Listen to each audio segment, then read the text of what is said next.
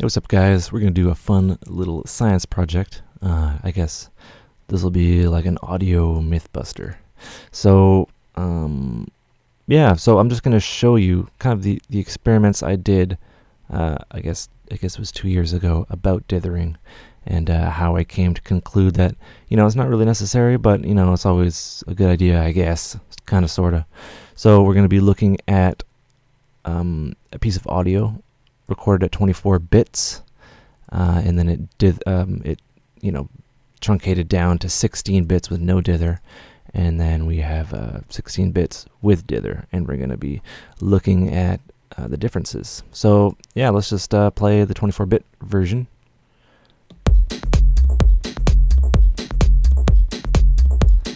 And then we have it at 16-bit with no dither.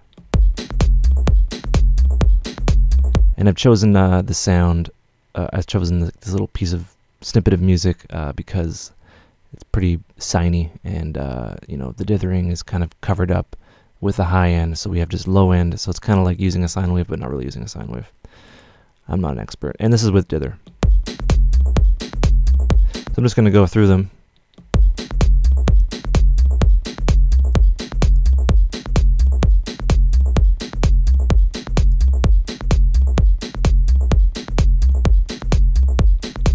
Right, and before I continue, I should point out that they're all repitched at the exact same BPM that I recorded them at.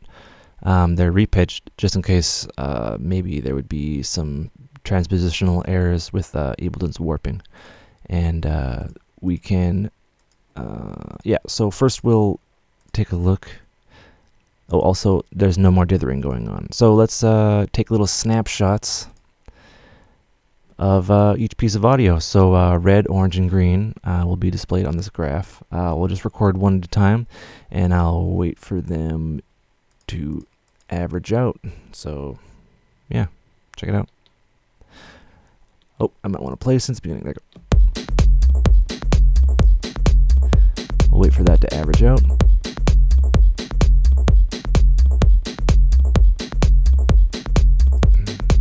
Okay, that is red. We will reset the peak, and then I'll play this, and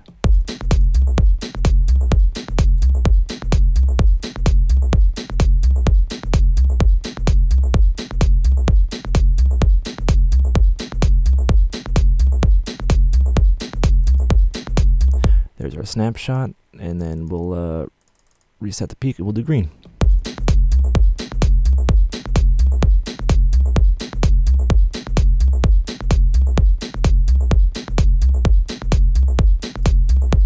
Alright, so if I remember correctly, how do I make you bigger? Okay, doesn't really matter. So it's pretty much the same. 24-bit has a bit more difference in headroom, so you get this sort of thing, but it's very minute. Where the real difference comes from is the noise that would be added due to dithering up here. It is basically uniform, more or less. The dithered and not dithered, remember the red is a 24-bit, the dithered and not dithered are overlapping, which is very interesting to me. So yeah, that's like food for thought. Hopefully that doesn't break anyone's mind. So I'll get rid of that.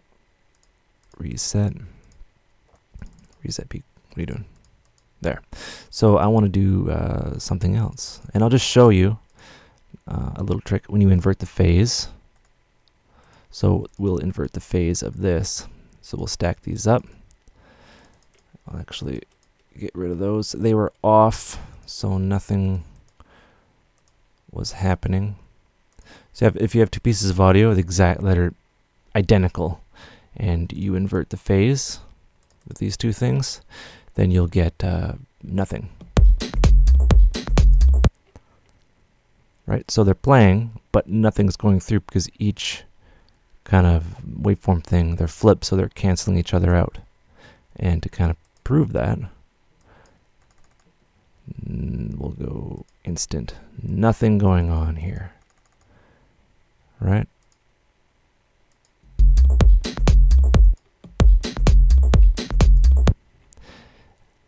Absolutely nothing. It's canceled out perfectly. That's the Ableton engine for you. So what we'll do is it's a quick way.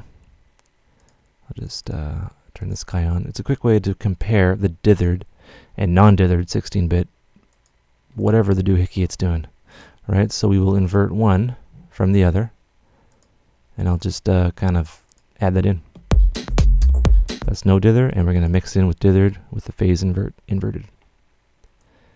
And there you have it. This is what dithering is kind of doing. And I guess it peaks at around negative 70, 72. And we see our noise shaping up here. Not even audible. We can make it audible. Yeah, we'll make it audible. So I'll duplicate that. Raise the volume.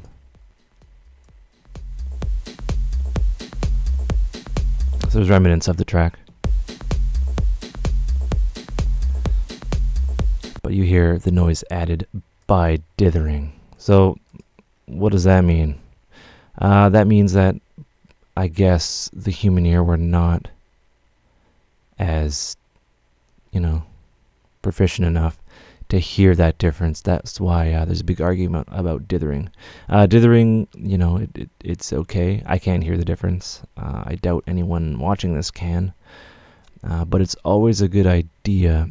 It doesn't really affect much, maybe on the higher end, and we need more examples for that, obviously.